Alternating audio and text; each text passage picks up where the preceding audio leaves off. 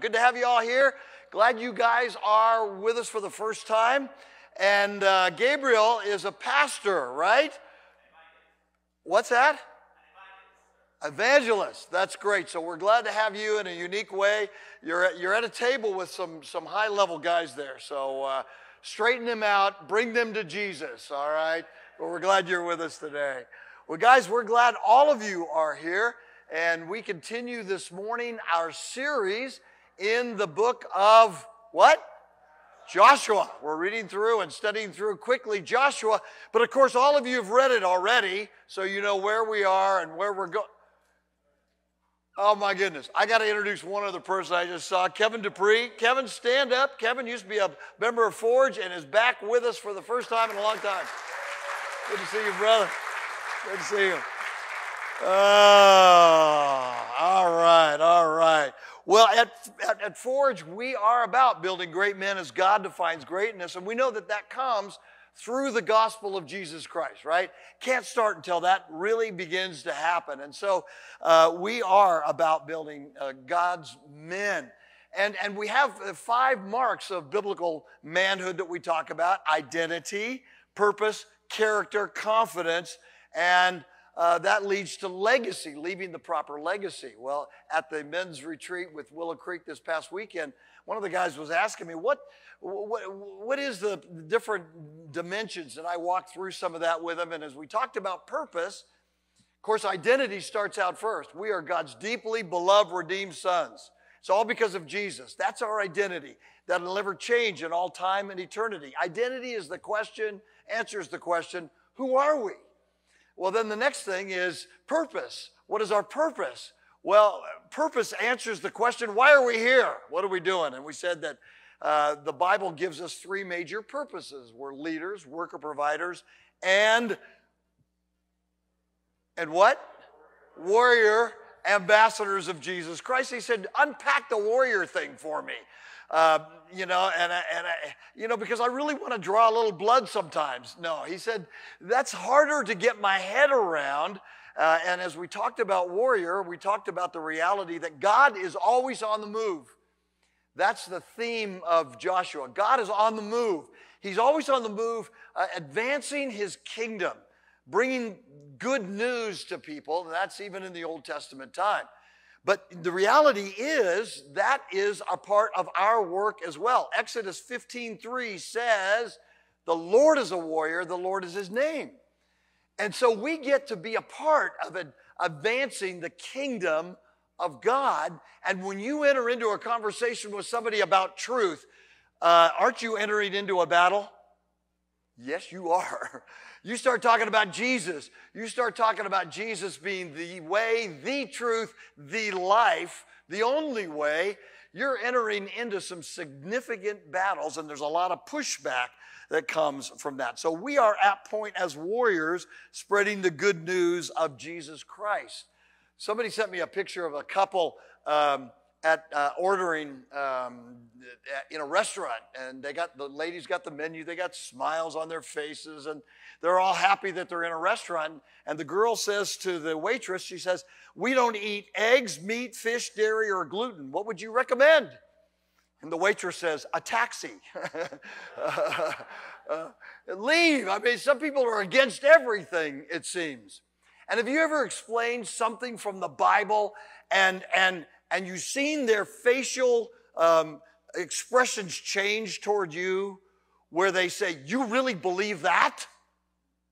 And truth, you see, truth is a commodity today that is rarely found. And what we're finding is we're finding a lot of pushback when it comes to truth. Lenin said this, a lie told often enough becomes the truth. A lie told often enough becomes the truth. And sometimes when we tell the truth, people's head just kind of goes, they can't believe it. That Jesus is the way, the truth, the life. And so it's important for us to understand that we are in a war as we tell truth to people around us, because so many people don't want to hear the truth. All right, so now in Joshua, today we're going to look at 2 chapters pretty quick because you've already read it, right? Yeah, you've already read it. But I want to unpack these 2 chapters where the war gets even hotter. We have already had the war for Jericho and the war for Ai, but now we're going to see a central battle that takes place in the central part of Canaan, then goes south, and then will eventually go north. That's how they won the Promised Land. But the war is going to get hot, and it's going to get bloody, and it's important for us to remember that the Israelites at this point of literal conflict, so when I say that we're in a war when we share the gospel of Jesus Christ, I'm not saying draw your switchblade and cut their throats if they don't accept Christ. I'm not saying that, right? You know that. But in this battle, there was blood to be shed because the Israelites were the judicial arm of God in Canaan in this situation. And it brings up 2 points that are very important about judgment as this war gets started. And I just want you to know that, number 1, it's important for us to understand that God is using Israel to judge, to be the judicial arm of God's judgment for the rebellion and sin of the Canaanites. And this raises an important point that we need to keep in mind as men following Christ today, and that is that judgment of God is not just at the end of the age. Read Revelation, read Matthew 24. There is a coming judgment, a final judgment.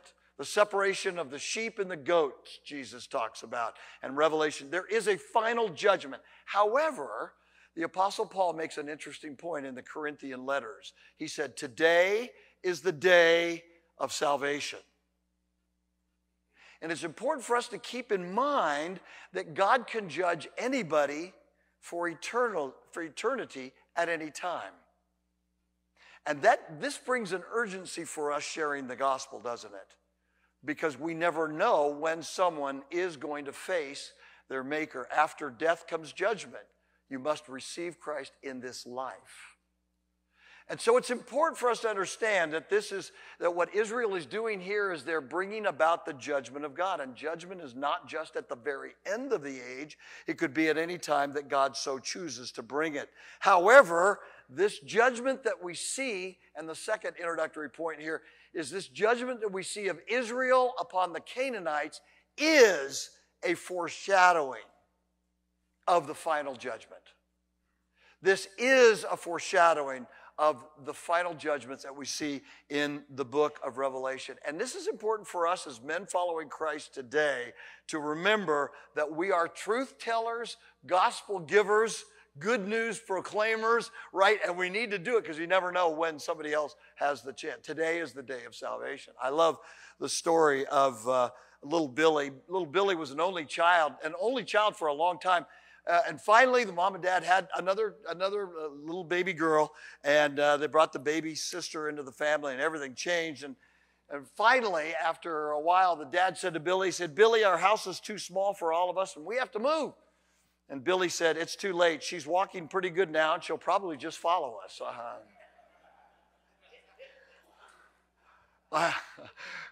That's a good joke. It's not a bad joke.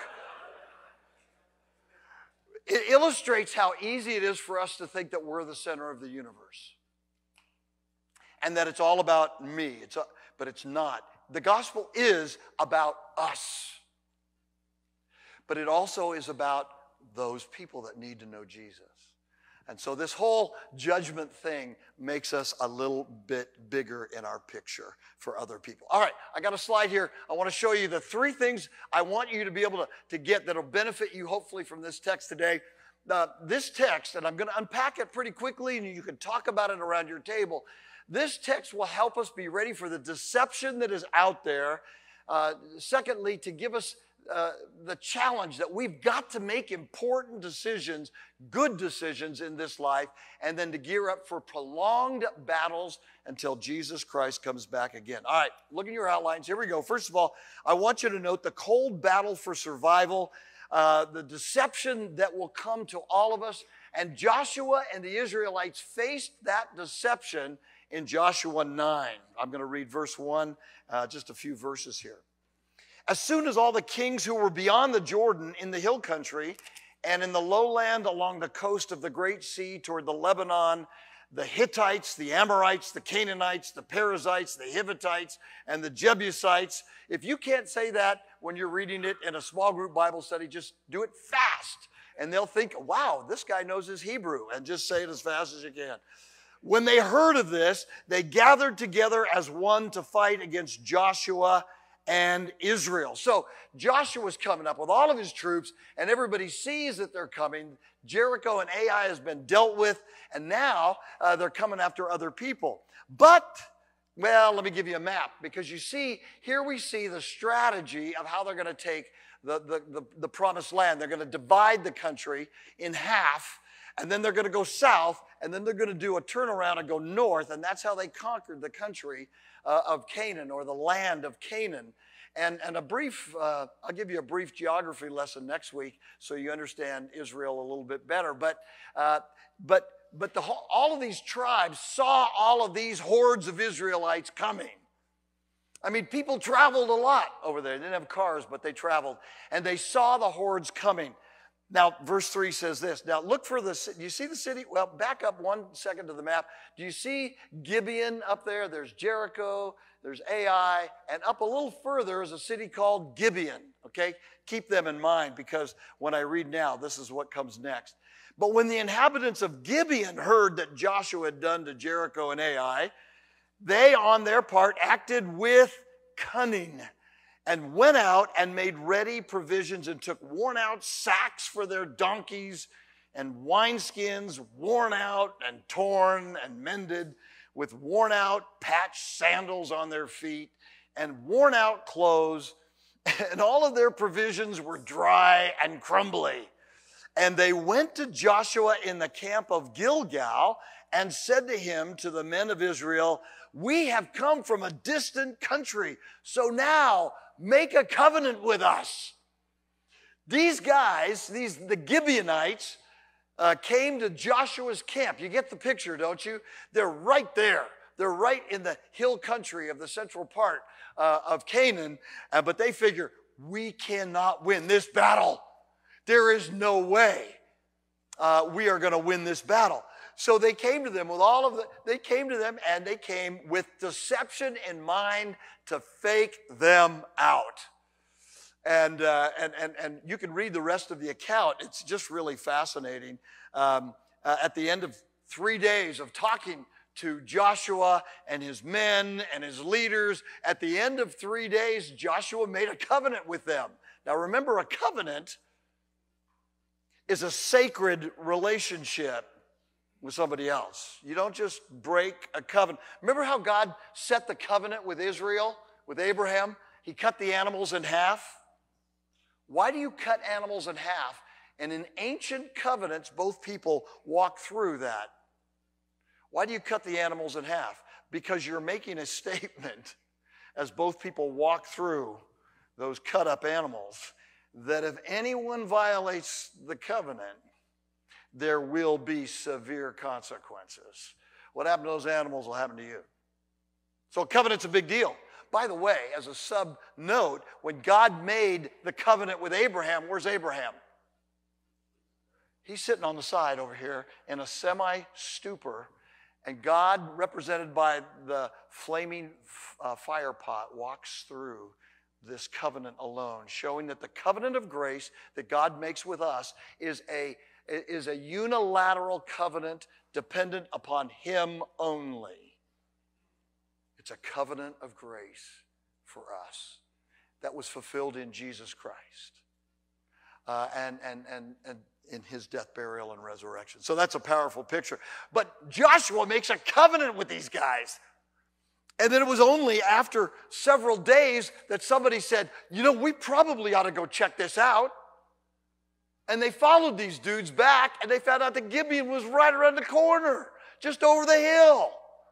And that they had been sucker punched into this covenant relationships. Now, let me ask you this. Were the Gibeonites right to make a relationship with Joshua to try to, were they logical? Yeah. I mean, the fear of God is the beginning of wisdom, right? And the fear of God was put in them, and they made a right decision as pagans to try to deceive the people of God. So I mean, look at all that Israel had done. They'd escaped the Egyptians. They'd crossed the Red Sea. The Egyptian army was in shambles. Then they'd crossed the Jordan River. They had 2 million people. I mean, you're not going to win this battle. So the Gibeonites were legitimate in doing this from a pagan perspective. What's the truth? The truth is pagans are all around us, and pagans will be pagans. Should Joshua have been surprised that they would try to deceive him? He shouldn't have been surprised. Are we sometimes surprised? Are we sometimes surprised when people do things to us? I'm so shocked that he would have done that to me. And there's unbelievers that do stuff all the time. Guys, one of the big lessons here is pagans will be pagans. You say, we live in a Christian country. Well, correction, we live in a post-Christian country with the Judeo-Christian values that were once inculcated through the Constitution in our laws have been systematically undone and are continuing to be systematically undone. And we've never lived in a country where 100% of the population were born-again believers. You know that, don't you? Do we live in a country that's defined by Christianity? Yes, historically. Now think about all your relationships. Should you have wisdom and should you expect deception with everybody you deal with anybody you hire, that sounds kind of cynical, doesn't it? No, it's just being rational from a biblical perspective. Understand that pagans will be pagans, and they seek to deceive. And the Gibeonite plan is brilliant in its simplicity. These guys, and you know, evil is brilliant in its simplicity a lot of times. And evil always has the first advantage because it's always willing to do the unthinkable to the unsuspecting. And oftentimes we are the unsuspecting because we believe that people are basically good, don't we? What does the Bible teach? Are people basically good, or are people basically bad and sometimes do good? That one. Because we're born fallen sinners, and the Bible tells us to understand that those little babies that you give birth to, they are precious and sweet little depraved sinners who need Jesus. And the earlier, the better. And it's important to understand that we're not born good. We're born sinners with Adamic sin. And if a person doesn't know Jesus Christ as Savior and Lord, they still have continual sin that they have inherited through Adam. And they need a Savior. And so we can expect the unconverted to do the unthinkable. And Joshua didn't ask the questions, but the main thing he did not do is he did not seek the Lord for wisdom. Read chapter 9. He did not pray about it. He did not seek God's wisdom. You and I need to pray. Bishop taught on prayer 2 weeks ago, right? We need to pray about our relationships, about our business dealings, about everything we do. We need to pray for God's wisdom to guide us. We need the Holy Spirit to show us the potential dangers.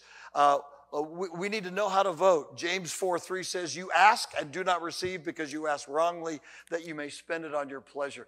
Guys, the first thing we need to understand as we look at this text of Joshua chapter 9 is that deception is everywhere. Beware, beware. And in Christ we have the resources of the Holy Spirit to give us guidance, to seek wisdom from other men, to seek it from the Word of God, to make good decisions. And so it's important to understand the cold battle is all around us. But then, secondly, notice on your outline, the hot battle for Central Canaan gets going. In Joshua chapter 10, the war goes hot here. By the way, Plato, the philosopher, said it well. only the dead have seen the end of war. Were you shocked that Ukraine was invaded? No, I wouldn't either. I mean, you know, World War II was the war to, or World War I was the war to end all wars. And then just a few years later, there was World War II. And then there was Korea. And then there was Vietnam. And then in my life, there's been constant war. Someone said, I think that there's only been 280 years of peace in the last 3,400 years of human existence. That's about 8% of the time there's been peace. Maybe.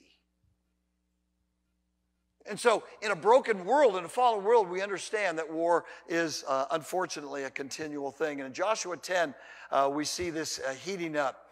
I love this. As soon as Adonai-Zedek, the king of Jerusalem, heard about how Joshua had captured Ai and had devoted it to destruction, doing to Ai and its kings as he had done to Jericho and its king, and how the inhabitants of Gibeon had made peace with Israel and were among them. He noticed that Gibeon had allied with Israel, and now Gibeon is his target. He feared greatly because Gibeon was a great city. Interesting.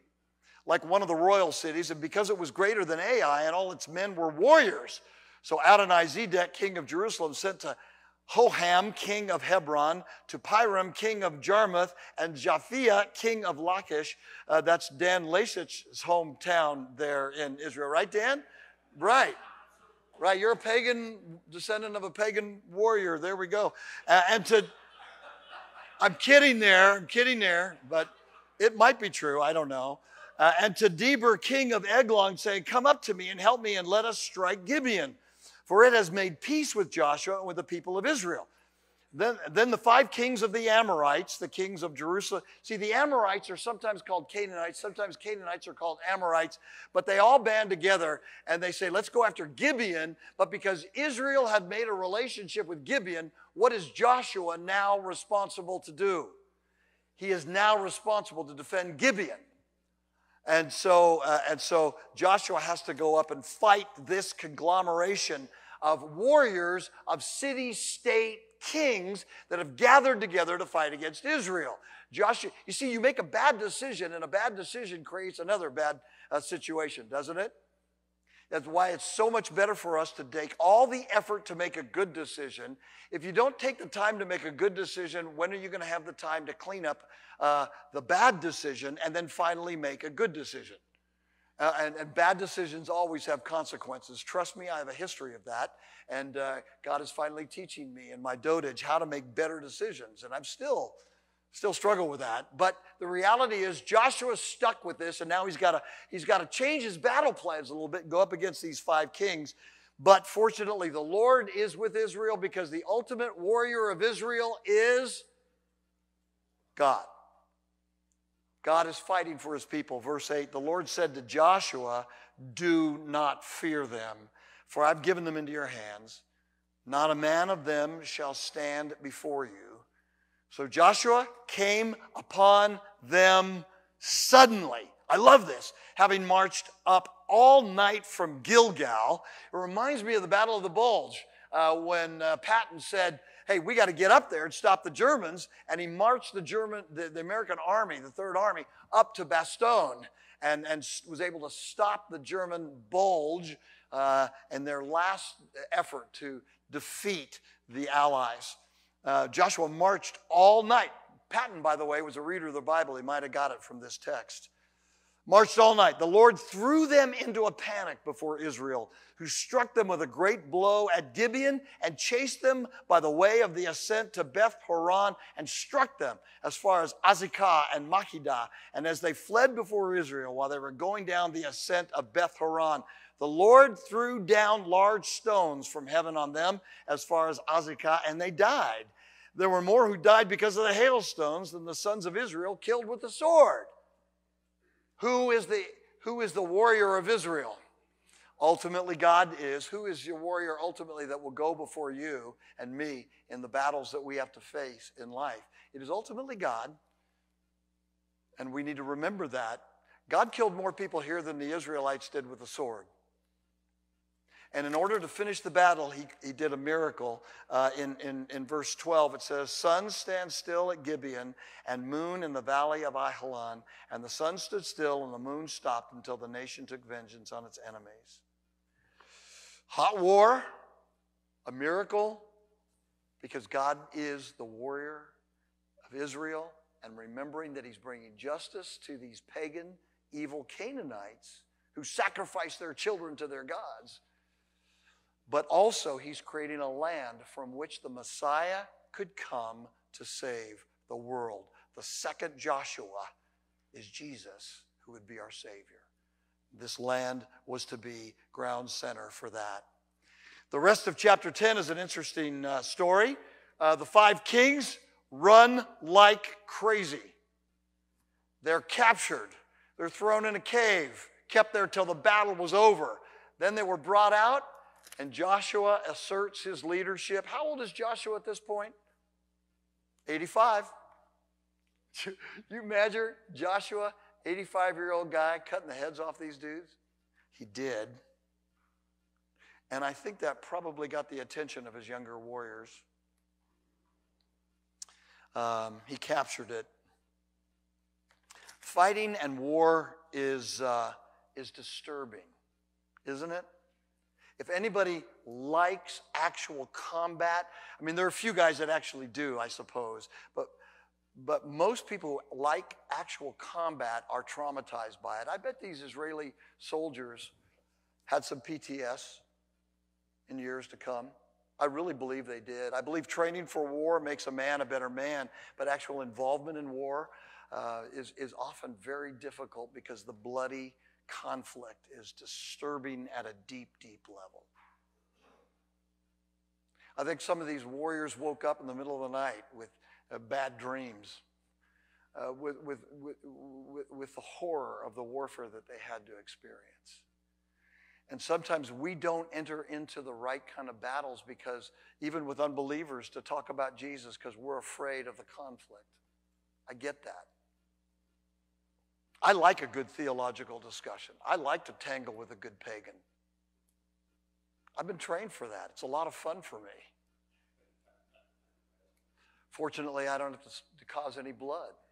But I get also that it's traumatic to interact with somebody over the basis of truth and error when they push back on you and you don't feel you're trained to do it. War is difficult. The most important thing a man can take into combat is the reason why you're there. For the physical warrior, but also for the spiritual warrior. Why enter into a truth battle with anybody? Why tell them that Jesus is, in fact, the only way? I see those coexist bumper stickers. You see them? Yeah, we should coexist. We shouldn't fight each other. However, on the basis of truth and gospel presentation, at some point we have to say to the Buddhist, you know, you need to believe in God, and Jesus proves that God exists. We need to say to those of other faiths, Jesus is the way, the truth, the life. And your way is not the right way. There's only, as we talk about political issues or social issues, there's only 2 genders. We have to push back. We have to say that government is not responsible for developing my children. I am. We have to say these things.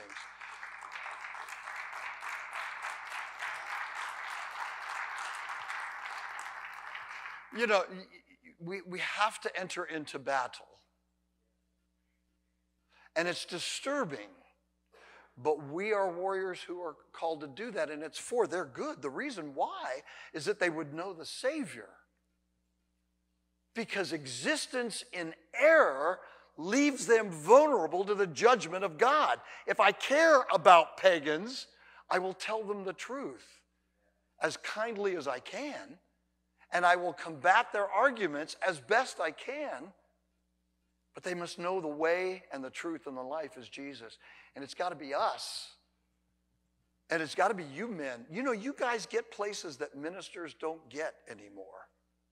It used to be that pastors and ministers had influence in culture. No longer. Businessmen have much more influence out there than any of us. And so our job is to equip. Well, Joshua 10 ends up with the third point, prolonged battles for the southern Canaan. And we could go on and on and on. I could list all this. The rest of Joshua 10, verses 29 through 43, is really a list of them saying, all right, we got this Gibeon thing taken care of, and now we got to go south. And they go city to city to city. And reading the rest of Joshua 10 is just the same wordage over and over. From Libnah to a city, to the next city, to the next city, to the next city. And you know, it's not sexy stuff. It's not fancy stuff. It's just putting one foot in front of the other and not innovating on the plan of God, but just bringing the plan of God to these people, which was judgment.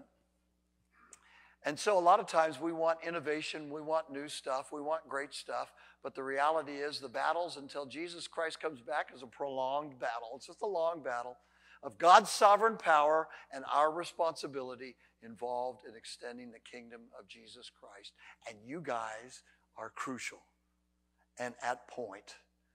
And the warriors in the hand of the living God who he wants to use, you are absolutely significant. Next week we're going to talk about Joshua. But you know, we're going to also talk about the guys whose names are not even mentioned. And I suspect that down the road, when the story of Christianity at the beginning of the 21st century is written about Christianity here in Central Florida, there'll be some names. But they probably won't be ours. That's okay. We get to fight the battles now. You get to fight the battles now because you are God's deeply beloved, redeemed sons who have the purpose of spreading the gospel. Your leaders, your worker providers, your warrior ambassadors, and you just fight the prolonged battle for the glory of God and the kingdom of Jesus in the here and now. Keep up the fight. Talk about it around your table. I'll get you out of here on time.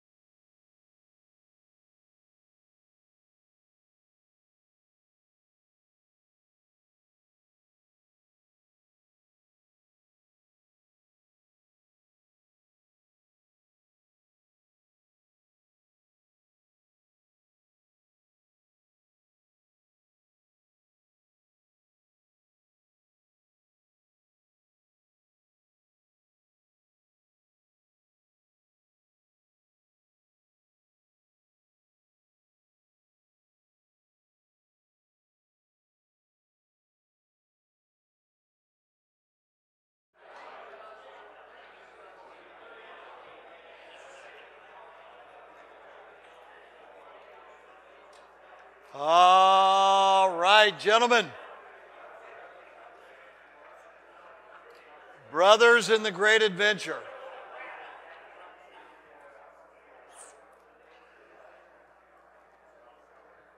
All right, well, I tell you, you never get the conversations never get finished here. And we just keep carrying them on week after week, and that's the way it should be. There's always more to learn. Let's give it up for those who came for the first time today. Glad you came. Glad you came. And we sincerely hope we didn't run you off, and you'll come back and be with us again. So we're glad you're here and appreciate you big time. Guys, the Forge Essentials mean these are absolutely crucial to what we do. Inviting a friend or an enemy. Last week I met with our downtown Zoom group. We haven't opened up our downtown, but I met with them live. And Jeff Patterson, who's our team leader down there, brought a man that he's known for 35 years Mr. Burrell, who owns a shoe shop, a shoe shine company downtown. He's known him for 35 years. He looked at my boots and said, "You need to see me." But this 82-year-old gentleman knows the Bible better than I do. And when we talked about SeaWorld coming up and I was going to preach the gospel there, I said, "I'm not a celebrity." He goes, It's better to be a son than a celebrity." And I thought, oh, man.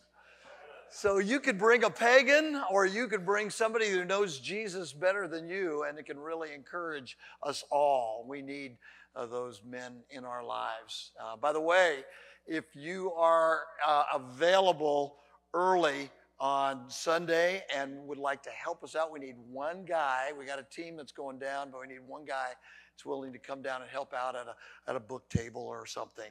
And so let us know, or Zach know, and we appreciate that. But invite a friend, invite an enemy, and your partnership means everything for us at Forge. It keeps us online, on the move, keeps us here, and all that. So we appreciate you big time.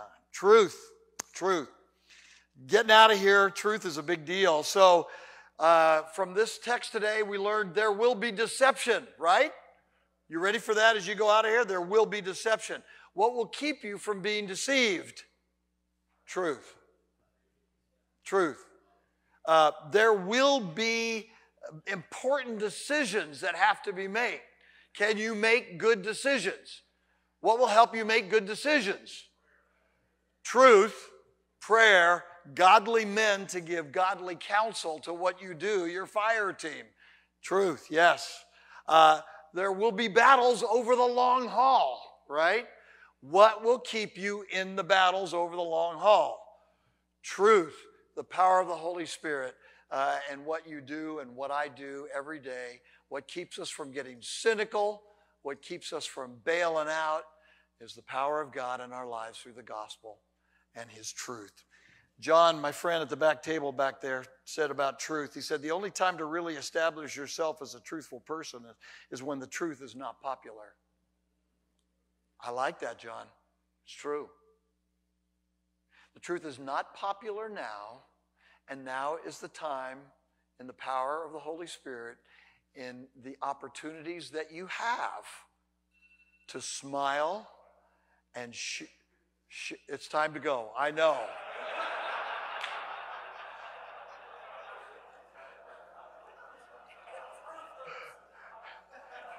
Now, if I were at Forge, that means something because we do end on time. I've got 30 seconds. Your clock is fast. When alarm went off, when a pastor was preaching one time, he stopped and he said, "You know what that means?" And he said, "It means absolutely nothing."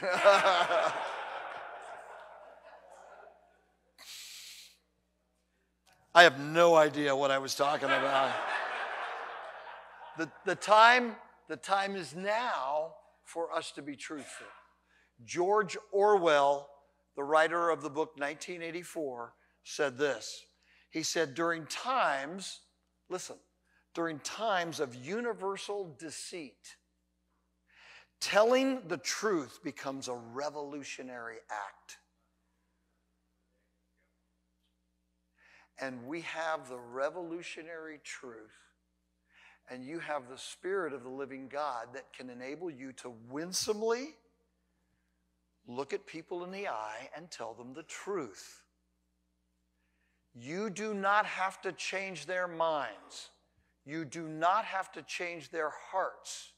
All you do have to do is tell the truth and leave the transformation to the living God.